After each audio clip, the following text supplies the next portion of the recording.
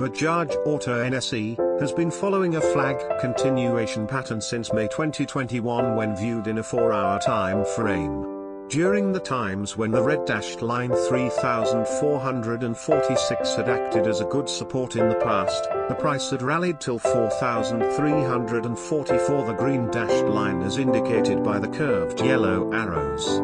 Hence, a long candle cutting the rectangle upwards can be considered as a good buying opportunity, keeping the target as 4,344. Watch out and see whether the price takes a support at around 3,446 levels and move further upwards.